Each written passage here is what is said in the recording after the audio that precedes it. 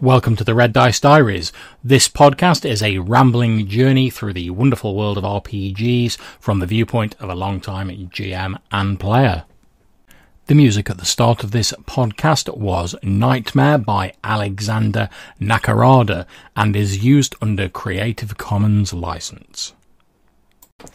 Just a quick one today, and I'd like to talk about an idea I've got knocking around for potentially a future campaign game.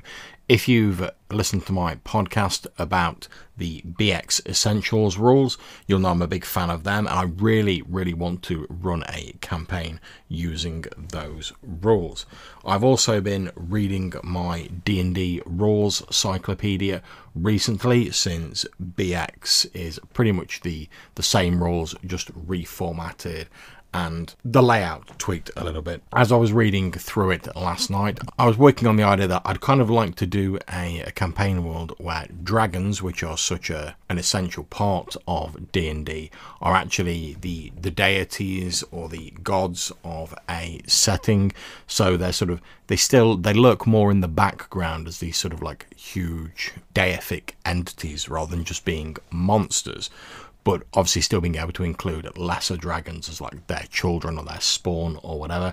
And I've just been knocking that around as a sort of idea. Also listed in the rule cyclopedia in the bestiary bit are the dragon rulers. Now these are something I'd not really come across before. The dragon rulers listed are Pearl, the ruler of chaotic dragons, who has scales like Mother of Pearl, white but iridescent, constantly shifting like her chaotic nature. Opal, ruler of the neutral dragons, scales which are white with thousands of tiny specks of colour in all hues of the rainbow, and Diamond, ruler of lawful dragons, scales with the refractive qualities of faceted diamond. They glitter and gleam with so much reflected light it is hard to stare at this dragon. Also mentioned is the Great One, the overall ruler of dragons, who has scales which glow so brightly like the surface of a white sun no one can stare directly at him, unless it's through the filter of a darkness spell, through which he looks like an enormous three-headed white dragon. Now, obviously I'm familiar with sort of Tiamat in the later editions and Bahamut, but I'd never really come across these particular sort of versions of draconic rulers or deities before. But as I was reading them, I quite like the fact they were all linked to different materials. And this got me thinking along the lines of having a campaign world where the various different continents are also linked with different materials. It made me think back to one of the things I love in Numenera from Monte Cook Games, which is the Amber Pope and the various sort of like religions surrounding that sort of theme, colour palette and material. So I quite fancy doing a campaign world where the main sort of continent is called Amber, and I know there's already a game called Amber, but what you're going to do, there's only so many words in the language, and having sort of other continents around it be similarly themed around a different material.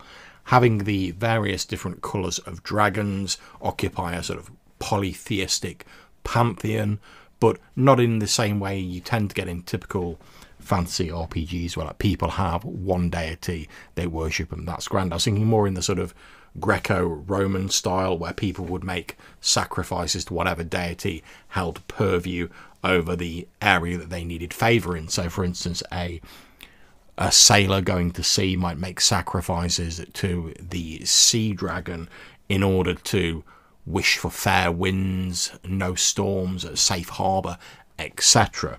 So I quite like that as an idea, and it's something I'm just going to be sort of knocking around in my head as I go along. I just thought I'd put it out there on the podcast, see if anyone had got any ideas about that, any suggestions, or see if any of you have done it yourselves. If you have, please drop me a message and I'll tell you how to do that shortly. But I'm probably not going to do anything with it in the very near future other than sort of knocking ideas around. And I'm trying to sort of go for a more traditional sort of OSR approach with this game, even to the point where I'm potentially looking into manual methods of storing my data. I've been looking at bullet journals and things like that recently to store my campaign data in. I'm always looking for new ways to file information away for easy access during games.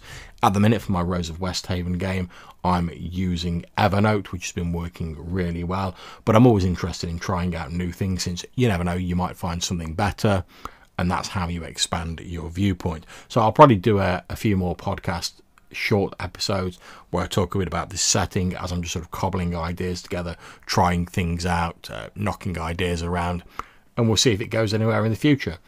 Hopefully it will, and I'll be able to run a BX Essentials campaign at some point using a world of my own creation, but taking inspiration and elements from different places. I'd love to use some of the Raging Swan Press booklets that are put out. Their random tables are excellent. They put out villages, cities, etc. All manner of stuff that can just be taken and dragged and dropped into existing campaign settings. I back them on Patreon. I've got a load of their stuff. I'd love to make use of some of that, and also the various random charts that I've come up with and that I've got in other books, and basically just use a lot of the D20 and OSR stuff I've got to sort of cobble together this campaign setting. So that's it for this episode. If you have any questions or suggestions for things you'd like to see in the podcast in future, please either email them to reddicediaries@gmail.com or drop me a voicemail at Anchor. Until I see you next time, wherever you're playing, take care and enjoy yourselves.